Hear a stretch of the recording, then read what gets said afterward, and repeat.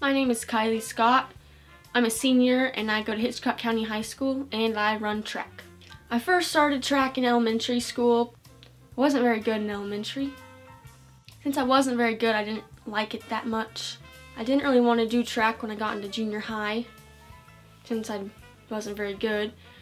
But at our school we're required to do track, at least go to all the practices, so I thought might as well just run in the meet. That first 7th grade season I didn't really know what events I would do or be good at. Kind of just let my coaches pick for me.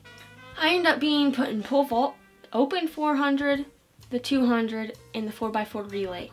Didn't start out so well, but towards the end I got way better. I started to appreciate track more. The one thing that really sparked me was I broke a record, a relay record. I started liking track more about that time. I wasn't winning the events, I was placing about average. That next season in 8th grade, I was pretty good.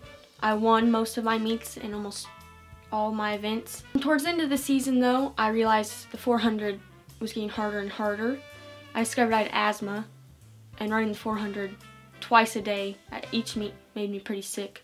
Finally, high school comes, still have asthma. Instead of running these longer distances, 400s, I went to short sprints, 100, 200.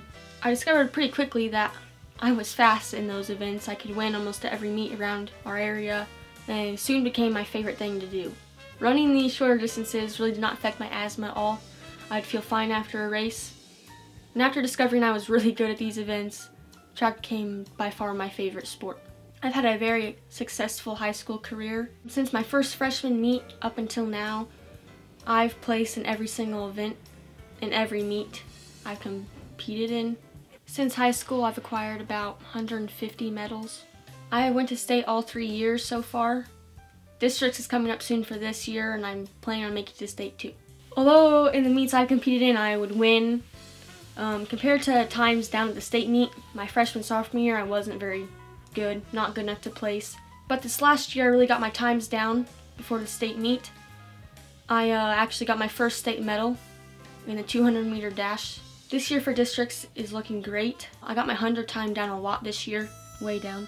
I'm seeded first in the district as of right now in the 100. For the 200, I'm also looking pretty good for a state qualification. This year my goal for state track is to make it into the finals for both races. These next few weeks will be a lot of conditioning to get into the right shape to place at state.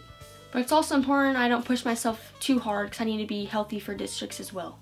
As far as my future for track goes, I have received a couple offers for small colleges in Kansas to continue my track career, but as of right now I'm still undecided of what I'm going to do for sure.